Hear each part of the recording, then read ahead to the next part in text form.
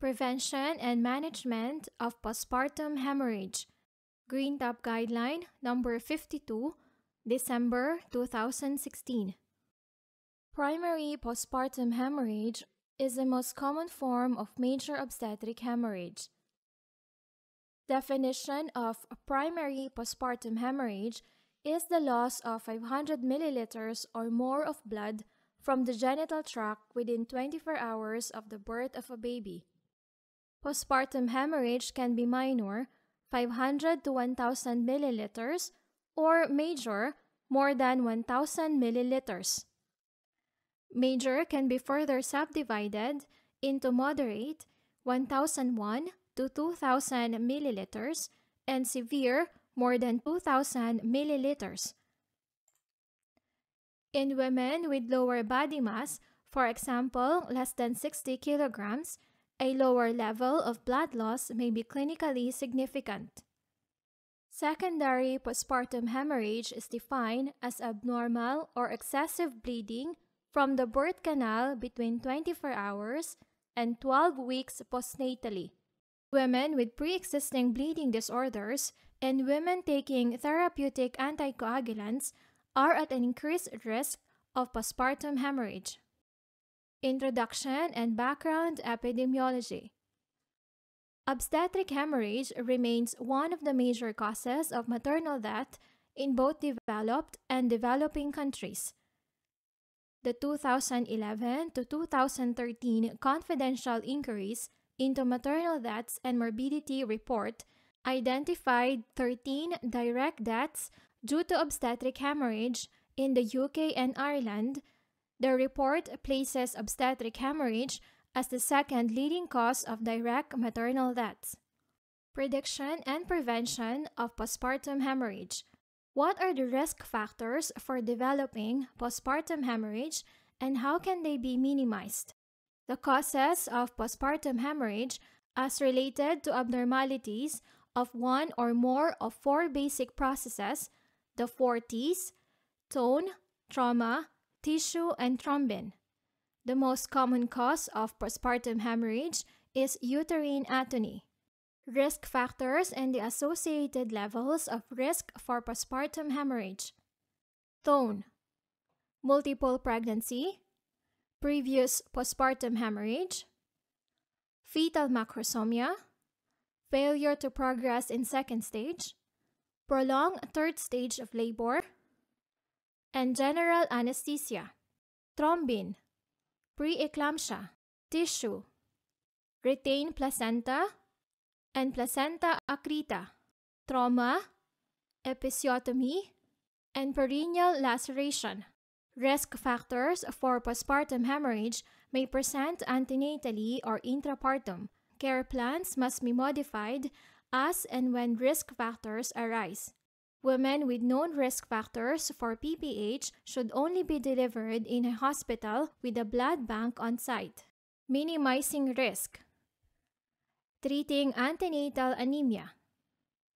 Antenatal anemia should be investigated and treated appropriately as this may reduce the morbidity associated with postpartum hemorrhage. Hemoglobin levels outside the normal UK range for pregnancy, 110 grams per liter at first contact and 105 grams per liter at 28 weeks, should be investigated and iron supplementation considered if indicated. It is recommended that parenteral iron therapy should be considered antenatally for women with iron deficiency anemia who do not respond to oral iron. Reducing blood loss at delivery. Uterine massage is of no benefit in the prophylaxis of postpartum hemorrhage. Prophylactic uterotonics should be routinely offered in the management of the third stage of labor in all women as they reduce the risk of postpartum hemorrhage. For women without risk factors for PPH delivering vaginally, oxytocin 10 international units by intramuscular injection is the agent of choice for prophylaxis in the third stage of labor. A higher dose of oxytocin is unlikely to be beneficial. For women delivering by cesarean section, Oxytocin, 5 international units by slow intravenous injection, should be used to encourage contraction of the uterus and to decrease blood loss. Ergometrine oxytocin may be used in the absence of hypertension in women at increased risk of hemorrhage, as it reduces the risk of minor postpartum hemorrhage, 500 to 1,000 milliliters. For women at increased risk of hemorrhage, it is possible that a combination of preventative measures might be superior to syntocinon alone to prevent postpartum hemorrhage. Clinicians should consider the use of intravenous tranexamic acid, 0.5 to 1.0 grams, in addition to oxytocin, at cesarean section to reduce blood loss in women at increased risk of postpartum hemorrhage. Management of postpartum hemorrhage. Identification of the severity of hemorrhage. Clinicians should be aware that the physiological increase in circulating blood volume during pregnancy means that the signs of hypovolemic shock become less sensitive in pregnancy. In pregnancy, pulse and blood pressure are usually maintained in the normal range until blood loss exceeds 1,000 milliliters. Tachycardia, tachypnea, and a slight recordable fall in systolic blood pressure occur with blood loss of 1,000 to 1,500 milliliters. Asystolic blood pressure below 80 millimeters of mercury associated with worsening tachycardia, tachypnea, and altered mental state usually indicates a postpartum hemorrhage in excess of 1,500 milliliters. Clinicians should be aware that the visual estimation of peripartum blood loss is inaccurate and that clinical signs and symptoms should be included in the assessment of postpartum hemorrhage. Communication and multidisciplinary care. Communication with the woman. Communication with the patient and her birthing partner is important, and clear information of what is happening should be given from the outset. Postpartum hemorrhage often occurs unexpectedly and can be very stressful for the woman and her partner or birth attendants. It is crucial that where feasible, they are kept informed and reassured, if appropriate, of the clinical development and proposed management. Who should be informed when the woman presents with postpartum hemorrhage? Early involvement of appropriate senior staff, including the anesthetic team and laboratory specialists, is fundamental to the management of postpartum hemorrhage. In minor postpartum hemorrhage, the first-line staff should be alerted, and in major postpartum hemorrhage, the following members of staff should be called and summoned to attend: an experienced midwife, in addition to the midwife in charge, the obstetric middle grade, the anesthetic middle grade, the on-call clinical hematologist with experience in major hemorrhage, and porters for delivery of specimens or blood. The midwife in charge and the first-line obstetric and anesthetic staff should be alerted when women present with minor postpartum hemorrhage or a blood loss of 500 to 1,000 milliliters without clinical shock. Furthermore, the consultant obstetrician and consultant anesthetist should be alerted, and the blood transfusion laboratory should be informed. One member of the team should be assigned the task of recording events, fluids, drugs, blood and components transfused, and vital signs. A multidisciplinary team involving senior members of staff should be summoned to attend to women with major postpartum hemorrhage or a blood loss of more than 1,000 milliliters and ongoing bleeding or clinical shock. Clinicians and blood transfusion staff should liaise at a local level to agree a standard form of words such as "we need compatible blood now" or group-specific blood to be used in cases of major obstetric hemorrhage, and a time scale in which to deliver various blood components. The use of the term controlled major obstetric hemorrhage or ongoing major obstetric hemorrhage may be used to define the urgency to the team. Senior obstetric staff must be receptive to concerns expressed by less experienced or junior medical practitioners and by midwives. The Royal College of Obstetricians and Gynecologists recommends that the consultant obstetrician should attend in person when there is a PPH of more than 1,500 milliliters where the hemorrhage is continuing. Resuscitation. Measures for minor postpartum hemorrhage. Measures for minor postpartum hemorrhage or a blood loss of 500 to 1,000 milliliters without clinical shock. Intravenous access, 1 14-gauge cannula, urgent venipuncture, 20 milliliters, 4 group and screen, full blood count, and coagulation screen including fibrinogen, pulse, respiratory rate, and blood pressure recording every 15 minutes, and commence warmed crystalloid infusion. Measures for major postpartum hemorrhage. Full protocol for major postpartum hemorrhage or a blood loss greater than 1,000 milliliters and continuing to bleed or clinical shock.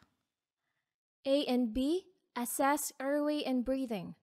C, evaluate circulation. Position the patient flat.